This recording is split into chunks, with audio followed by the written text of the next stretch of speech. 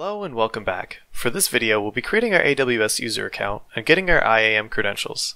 First things first, we'll head to the AWS Console.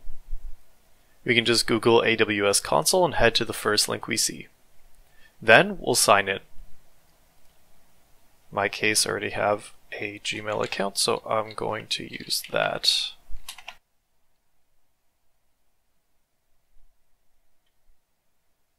After that, we'll see a list of AWS services. The one we're looking for is IAM, which is under Security, Identity, and Compliance. Let's scroll down and go look for it. We can see it right here, and we're going to select that.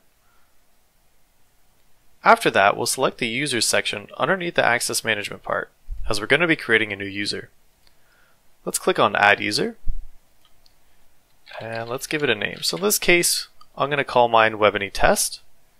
And we have to make sure that we select this box, Programmatic Access, because we're going to need this access key ID and secret access key. Let's click on Permissions. We should click on Attach Existing Policies and select Administrator Access under the Policies table. After that, we'll navigate to Tags. For us, we don't really need any tags, so we'll skip ahead to Review.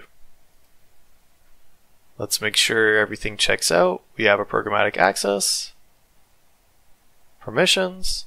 Alright, everything looks good. Let's create our user.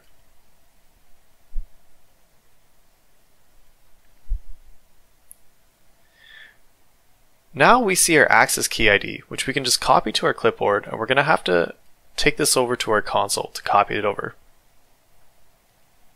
Let's open up our terminal, and let's head to AWS Credentials. So on your system it might be a little bit different, but this is the default one for mine.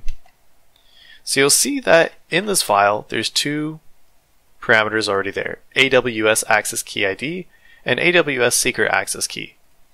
We'll copy our ID there, and we're going to grab the secret key from here, copy that to our clipboard,